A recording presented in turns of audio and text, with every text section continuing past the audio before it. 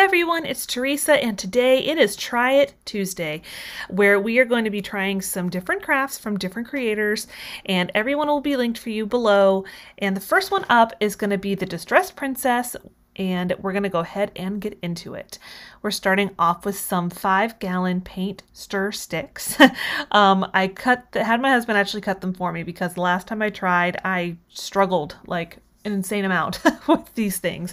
Basically, when you're doing it, make a 45-degree angle, make sure that you just have them measure out the right way, or use a reverse like the canvas, the wood part of a canvas, and don't staple your fingers.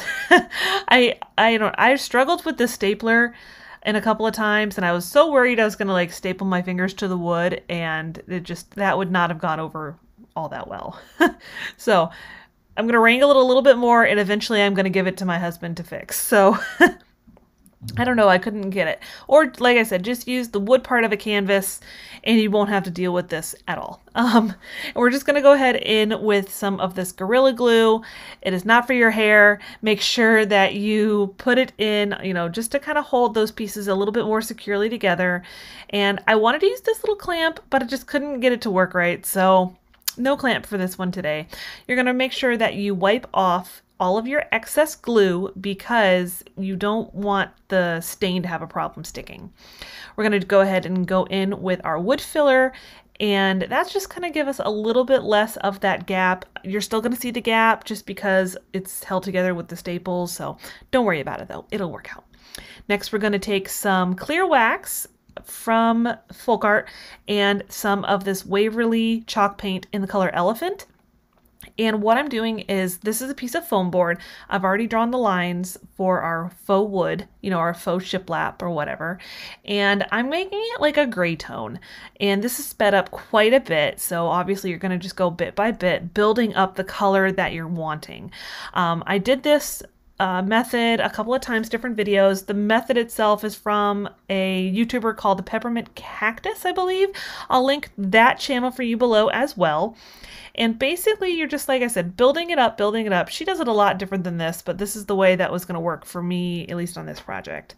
And I wanted more of this like gray tone as opposed to making it white or making it more like a wood tone. You know what I mean? That's just kind of the way I was feeling today. I wanted the grays. And we're just going to keep building it up. You can kind of switch back and forth if you want, from the light to the dark. And if you get any spots that are too opaque, then you're just going to end up switching, just grabbing just the clear wax. And I do eventually go in and put in some black just to darken it up a little bit. It looked like it was almost like too monotone. If that's the right word, that's not the right word. It was too, one toned. It didn't seem like, see, here we go. We're going to grab the black just a little bit. Trust me, this is the Waverly chalk paint in ink. You do not need much of this. So see how it's just going to add in just a little bit more depth in there. It just adds just enough, just enough of the touch of it to, kind of help us make it look right. And don't worry, as you can tell around the edges, I'm not really hitting it much. That's because I already knew I was going to be cutting that off. So next, we are going to use our obscure tool of the day. It's a can opener. Who would think, right? A can opener for crafting. Who knows? So basically what I'm doing is I'm giving myself like these little holes to go into this planter bucket from Dollar Tree. Be very careful though, it is definitely sharp. I definitely cut my hand a couple of times on it. So I take off the majority of the bottom part. You can take off all of it. I would probably recommend taking it off because that is actually where I ended up getting my hands. So basically we're flattening it out a little bit, and you can do it, with a hammer, with your hands. This stuff is pretty thin. So I've painted it all in white, and now I'm going to go in with Waverly chalk paint in mineral and Folk Arts antique wax. I'm kind of mixing them up, and I'm not going to show you the whole process I go through for this antiquing because I did this for a while just to kind of get the full effect that I wanted. And I'm really kind of going into any of the spots that are like bent. You know what I mean? Like the spots that are definitely bent, like they should not have been bent like that. I was like, you know what? I kind of want to show that off. So once I've added a little bit of that mixture of the wax and the paint, I decided I needed to pull off some of that paint off of the lettering. And just to give it so you can actually kind of still see it, and I'm just doing that with that little finger sander. I will link it for you below. I got it from Target. That was the best priced one that I've seen so far. So, and then what I'm going to do is I'm going to get a couple of spots as well. I'd kind of seen recently one of my friends, Devin, and I'll link her channel for you below as well, where she did a project with this particular tin as well. You'll definitely want to see that too. And I'm just kind of going back and forth with these. You can mix this. Is giving you a lot more of like that rusted tone, depending on how you mix it. Like if you put more of the antique wax, you get more rusted tone. You put it more of the mineral, you're getting a little bit different of a distressing. It just kind of depends on what your particular desired effect is. I really like the way it turned out though. It's definitely different than what I've usually seen. So here's our foam board and our frame, and we're just gonna go ahead and hot glue it all together. And this is just gonna give us, you know, a fair amount of hold there, and we're not putting anything too terribly heavy on it, so I'm not real worried about the weight, you know what I mean? So we're just gonna glue it all down.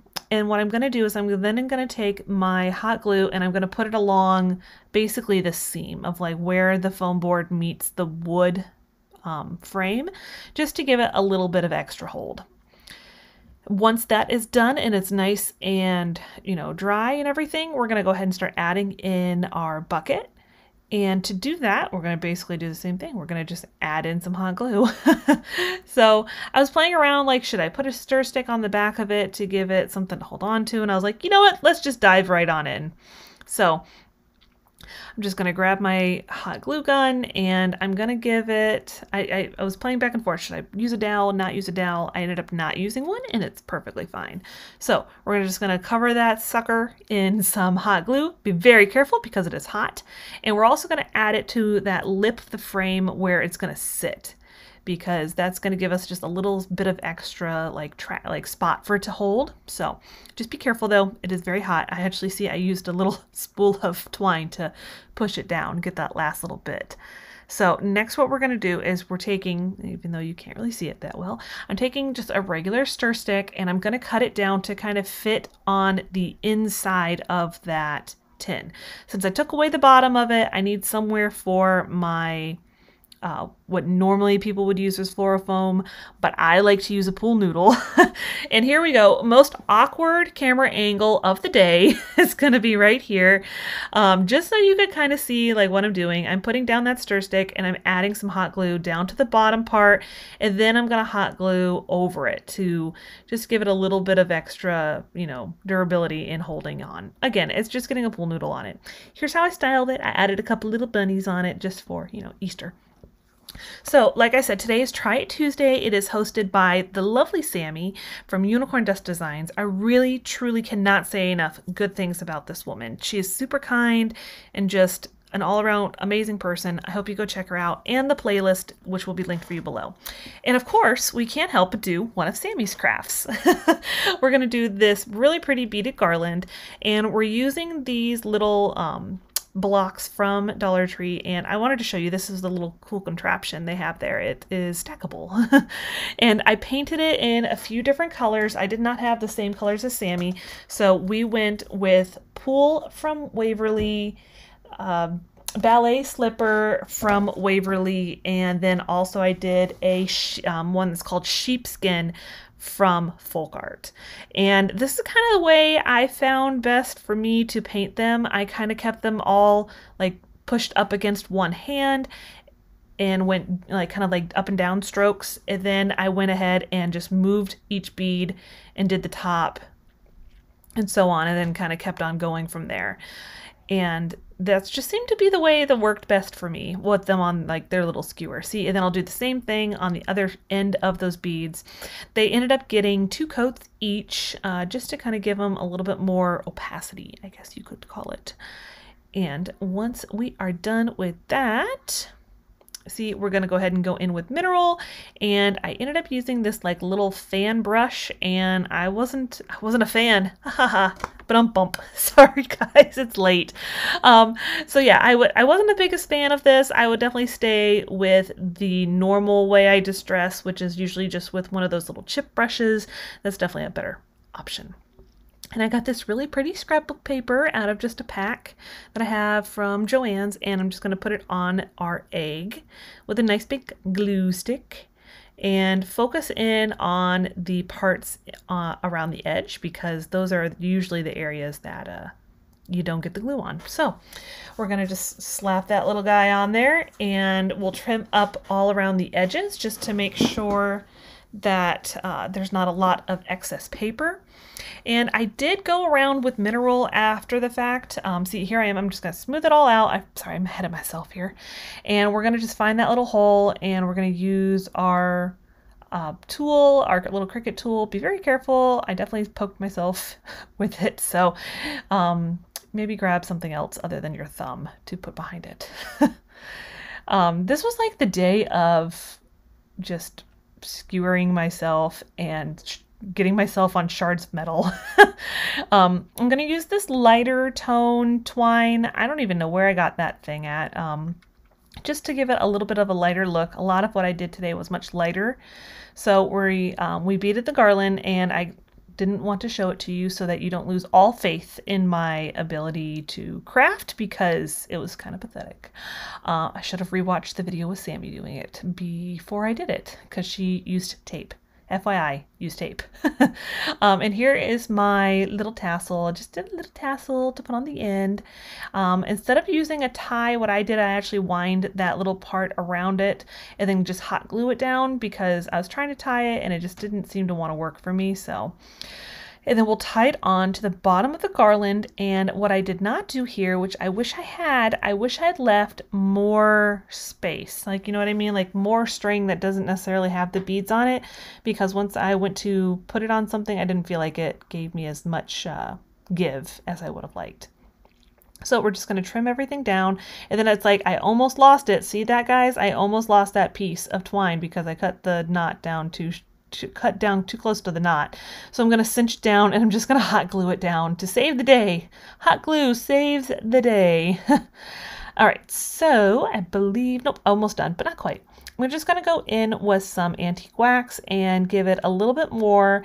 I just didn't feel like I got quite enough from the mineral chalk paint, the paint color chalk. Never mind. Sorry. Getting distracted by myself. And I'm going to do it around the edge of the egg too. It definitely needed that. Like the mineral color was not enough against this paper. So just going to give it a nice little distressing there, and eventually it will be done. But I definitely would recommend everyone to go and check out all of the fun creations everybody comes up with on the playlist. I know everyone's going to be doing their favorite DIYs from other creators, and I believe a lot of them are going to put kind of like their own spin on it. You know, like that first one, it definitely doesn't look like the one from the Distressed Princess. This one, I would say, definitely looks very similar to the one Sammy did, but there are some differences. So if you are loving all of these creations I am making today, don't forget to like and subscribe to this. So here it is, all finished up. And then our next one we are going to do is from Dave. And his channel name is Dave's Reefs and Things. And so first we're going to start off with a frame from the Dollar Tree. It was painted gray from something else, and I'm just going to paint it in Waverly chalk paint and plaster. And we're going to just measure out some burlap. I am going to use that burlap, and I'm going to put, I like to repurpose things as well. This is just a piece of backing from vinyl, but I've got some stencil vinyl that I already cut out a little bunny shape with off of my Cricut. On Dave's video, he actually just, you know, hand cut it out on a piece of paper. You guys know, if you have been around for a little while, I like my tools, so I went to the Cricut for it. So we're just going to put down that vinyl. It's kind of nice because like my bunny is like in hopping motion. It kind of gave a little bit of, you know, hopping to my video today. Oh goodness. So I'm going to put down something behind it because obviously the burlap is not, it's not solid. So this way I'm not, stenciling all over my desk. And I'm just going to use one of these little brushes from Dollar Tree, and I'm just going to pounce. And we're just going to kind of try to give it a good, amount of paint so you can really see it. And I believe I actually went back and did a little bit more. So here is the frame. It's all painted, and we're going to go in with the Waverly chalk paint. You've seen me do enough distressing already, so I skipped over all of that. And we're going to cut an extra piece of burlap just because I definitely did not think that that burlap was going to be anything you could, that you wouldn't be able to see completely through. So we're going to lay it down inside the frame. I'm going to use those little pieces that usually hold down the backing to hold down my burlap. Obviously that thing would just flounder all over the place. So I'm going to glue down first in the corners just to give it kind of like a starting point, or at least do a couple of little dabs. I didn't want it to just like fully go into all of the burlap because I was afraid that it would move and budge if I didn't do it like piece by piece, you know what I mean? And then like I said, I knew ahead of time that I'd cut off more than I needed, and I was definitely going to prefer that as opposed to not having enough. So we're just going to trim it down with however much is necessary so you can't see around it when you're looking at the frame. I was close to the top, I had almost could have gotten away with it, but I decided just to be on the safe side. And then we're going to add our second thing of burlap, just again to make it to where you can actually not see through it. And we'll cut that down as well. And we're going to add a couple of wooden dowels just to help kind of hold it in place. The ones from Dollar Tree that are the shorter ones actually fit perfectly. So if you are recreating this and you want to use the wooden dowel holding down method, very technical term that is, that's what I would recommend using are the short ones. They fit this frame perfectly. And if I remember correctly, this is a 5x7 frame. So just getting the dowel in the right spot is always preferred. It's the preferred method. And I'm just kind of like pushing down those things again on the sides. I push them down to hold the burlap, a little bit more in place. And it needed a little bit of a backing. I wasn't having a good luck with having it just propped up against something. And this isn't even the right size. It's like a 4x6. But here it is. It's all finished. Super cute. And on to our next one is going to be from Farm Charm Chic. Goodness, how do you say that fast? I know Emily does say it pretty well on her channel when she's describing, when she's introducing herself. So we are just going to add some of these little dots onto each one of these scallops. This little dish is from Christmas, as if you couldn't tell because it is green. But she did this as a thrift flip. So I went ahead and added them all to each scallop, and then got one of these little jars. It's actually part of my holiday decor, and we are sacrificing it to the Try It Tuesday DIY gods.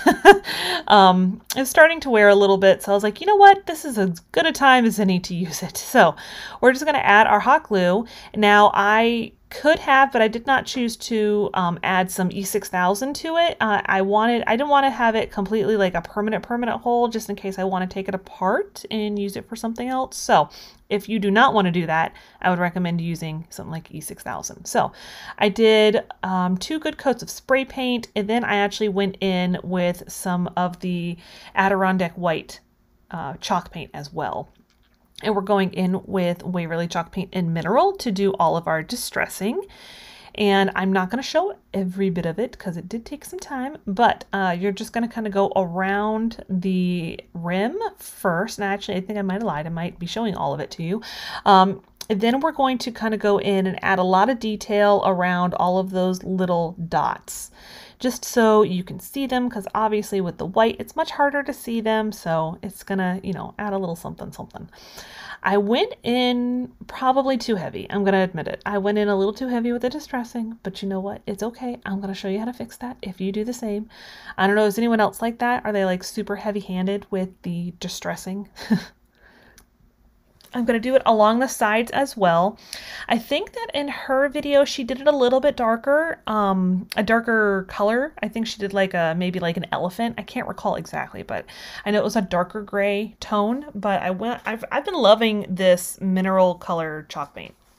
So see, here we are. We're going to just go in with some of the white just to tone down some spots, almost give it like a little bit of a muddled look on some of those spots that are too, that are a little bit too heavy with that gray color.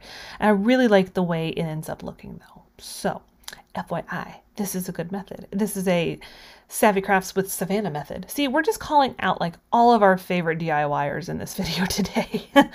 Well, not all of them. I mean, goodness, I couldn't go through an entire video and call out everybody that I love to watch because we'd be here all day. I mean, not that you haven't been here for long enough as it is. Here it is, all finished, and we are on to our very last one. This one here is from Southern G Moore Girls. And this one's going to end up looking a lot different though.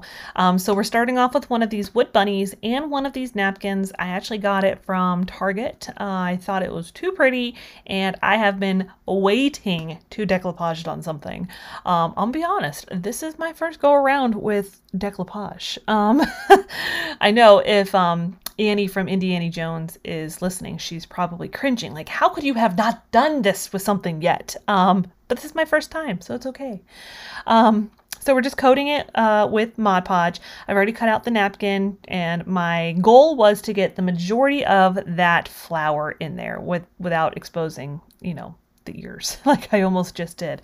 And then we're just gonna smooth it all down. And I don't know, I just thought these napkins were so pretty. I mean, one thing I did do, it was like a 3-ply napkin. I did peel off this ply. I'm not sure if there's a different way of saying that. And then I trimmed off all of the excess just with those little flowers. And then we're going to go over it again with our coat of Mod Podge. And I have a little bit almost of like a little bit of the napkin left around the bunny. And I'm just kind of working on folding that over a little bit. I work back and forth between using the brush, using my fingers. I think I end up eventually like using the Mod Podge directly onto my fingers to fold it over. So it kind of depends. I don't know if that's a normal method, but that was apparently the method. That's the method I was going with. You guys will have to let me know. Do you usually cut it like completely perfectly to fit, or do you do something more like this? Let me know in the comments. So once you're done with that, I've got a little wood round, and I believe it is 6 inches. It is from Target as well, and I stained that with the Walnut wood tint from Folk Art, and we're just going to glue our bunny down to that, and voila, we're done. Here it is, super cute. So that being said, those are all of our projects. I hope you guys enjoyed it. Again, if you're new here from the playlist, please comment below, let me know. Don't forget to subscribe and like this video, and I will see you guys next time.